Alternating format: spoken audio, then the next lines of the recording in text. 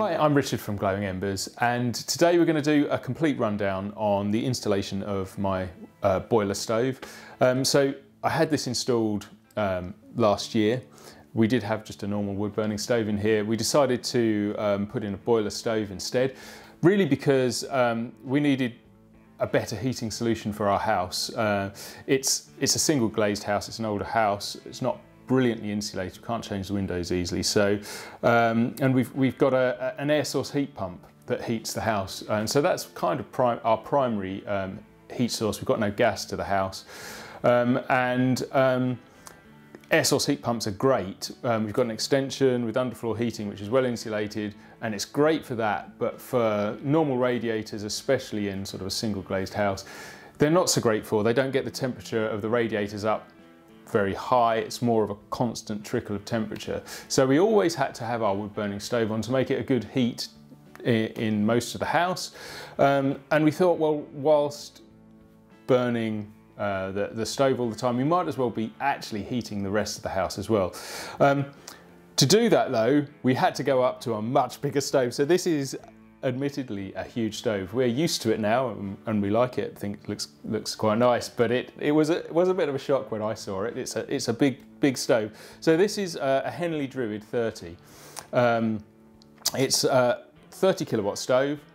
It's 7 kilowatts of that heat goes to the room that it's in, and 23 kilowatts goes to the radiators via water. So I'm going to sort of give you a rundown of how we installed it. It's quite complicated, and there are less and less people who will install these or know how to install them. So you're going to have to do a bit of digging, a bit of understanding of the constraints of these, and maybe phone around and find a plumber who's willing to do it. So that's what I did, and I'm going to run through it all. Now, my installation was a bit more complicated because I wanted this as a secondary heat source to my air source heat pump. So I'm mixing two sources of heat. It would have been easier if it was a gas boiler. It's much easier to mix gas and something like a wood burner, much easier. The problem with an air source heat pump and a wood burner is that air source heat pumps never heat the water above 50 degrees. They can't heat water above 50 degrees. And so a wood burner can heat much hotter than that. And if that water goes into the air source heat pump, its sensors will lock it out because it knows that it can't get up above that 50 and think there's a fault, so it'll lock it out. So we had to be a bit more inventive about how we put this system in, but it's possible. We've done it. It works really well, and it's even easier with other sources like an oil burner, gas boilers, anything like that. It's even easier to install multiple as a secondary heat source. So that's how we've installed it. And just to give you a quick rundown of the stove before we begin, this stove has a water jacket all the way around it, so it's filled with water. It's a really heavy stove. You have to make sure you have a really decent hearth for it to sit on. It's about 210 kilograms, nearly quarter of a ton without water in, and then it's filled with water. So this is a huge stove. Now, it's got a lot of controls on this stove, but it's basically still primary and secondary air. So we've got two air controls here, which are really your primary air. This is the secondary air, and you've got another primary air controller down here, as well as a thermostat. It really all operates on the principle of less air or more air into the firebox. Do you want it hotter or cooler? And all boiler stoves, all good boiler stoves, have a thermostatic valve, which really, they're just there to try and even out the heat going to the water. And as the firebox gets hotter, it'll start to close your air vents for you automatically and open it up as it gets cooler to try and keep a steadier temperature to your water. But the one thing with boiler stoves that you need to know is they're not controllable. So with gas or oil or air source, they get up to temperature, they have sensors, and they'll stop. With a wood burning stove, that doesn't happen. If you've got a fire going in there and the water's starting to boil, the fire doesn't just go out, it doesn't just turn off. So it keeps heating the stove. So you have to make sure it's installed correctly. Otherwise they can be very dangerous. So they have to be put in on what's called an open system. So that means it's not pressurized, it's not sealed. So it allows for the water, if absolute worst happens, to boil and expand off into gas without exploding. Because if it's a sealed system and you're running your stove hot, you can explode the system if you don't install it correctly. So that's why we're going to go over how to install it. So boiler stoves have 4 outlets on the back of the stove, and you'll see there's 4 pipes coming from my stove. That is because we have a flow and return for 2 basic systems. So a flow, which is water going out, hot water going out. Both of the flows come from the top of the stove. That relies on the heat of the water. Hot water rises to the top. So coming out of the top, you've got 2 flows, 2 hot water outs. One of them goes to what's called the gravity system. And this is the system which is open, which allows for expansion if the stove is getting over hot. And that goes up to what's called a gravity or heat soak radiator. So that's the first point. So out of the top of my water tank on the back of this stove, it goes, there's a pipe going out, goes to a heat soak radiator. Now that's a radiator, an additional radiator you have to install in your house, usually fairly close to the stove. I've got mine directly above this. Often you put it in bathrooms because that's a good place to put a hot radiator to keep it nice and warm. Now the heat soak radiator or the gravity radiator, its job is to just dissipate the heat. It's the first job of dissipating the heat. So if you think of the stove's not very controllable, it's boiling the water. It's a big radiator which has to be at least 10% of the output of the water output of your stove, of your boiler stove.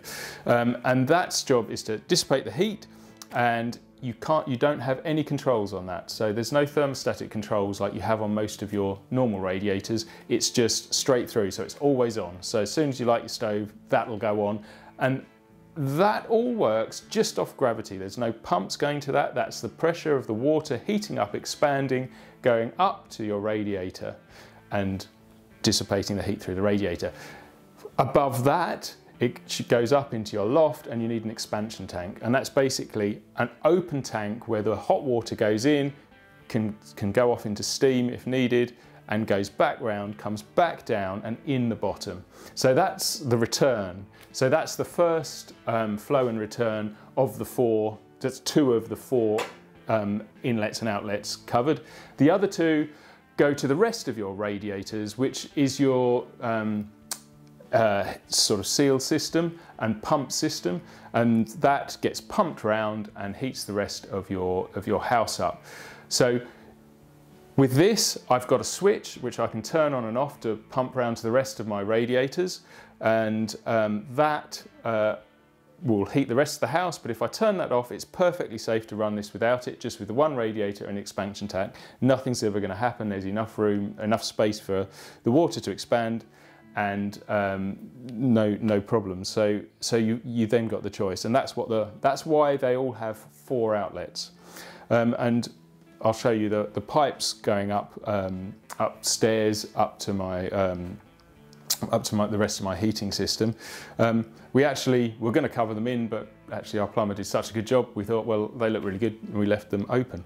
So we'll go and have a look at the upstairs, how it's installed upstairs, how we've got it linked with the air source heat pump so the 2 don't conflict, and have a look at that gravity radiator. So this is pretty much right above the boiler stove. You can see the pipes running up here, and this is the gravity radiator. This is the first thing that hits that gravity feed. As you can see, there's no controls on this. It's just straight through. You can't turn this down. This is a 2.4 kilowatt radiator, which is just over 10% of the 23 kilowatt output of the water side of the stove. So that's what is needed. And then this is the flow and return going up to the loft.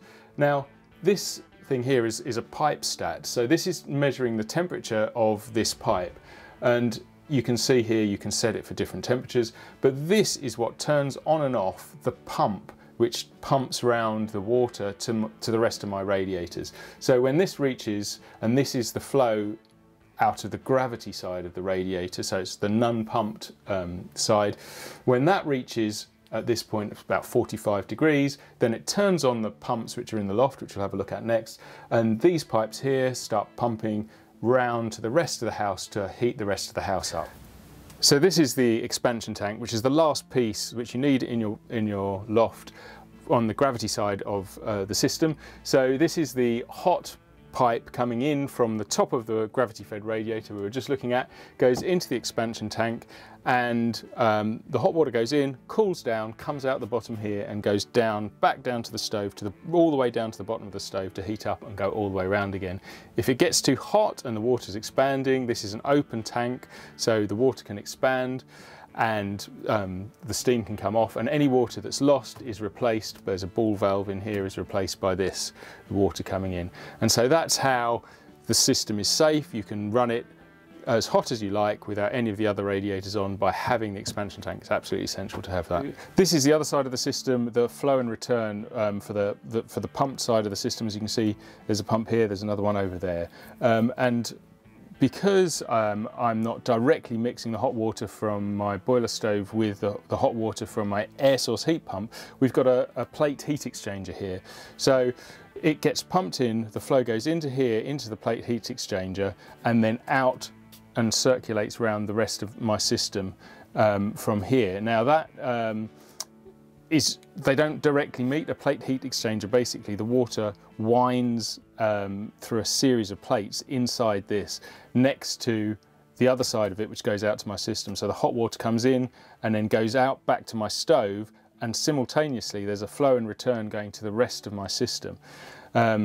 So this is the key for mixing air source heat pumps with boiler stoves, is getting a plate heat exchanger. And then the second key is having the air source heat pump system shut off when this reaches above 50 degrees, and that's done by that pipe stat that we saw on my radiator. So when that reaches above 45 degrees, it shuts off the air source heat pump, turns on this side of things, and that pumps the hot water around my radiators from here. When it drops below 45 degrees, my air source heat pump comes back on, and this system stops. So that's a complete rundown of my boiler stove installation. This is a diagram of the system, sort of a rough hand-drawn diagram, which shows the whole gravity-fed side of the system integrating via the plate heat exchanger into the rest of the system, just for your information. If you need any more information about wood-burning stoves, boiler stoves, any technical information, we have a fully HETAS trained team to help you. I can answer any of your questions. And we'd love to hear from you. I hope this video has been useful. Don't forget to like and subscribe, and we'll see you on the next video.